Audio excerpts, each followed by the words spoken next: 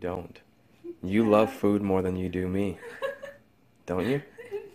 You still have your wisdom teeth in because I told you couldn't eat for 3 to 7 days. Stop. I eat healthy like 4 times a week. Really? Elizabeth, you have a whole drawer dedicated to junk food.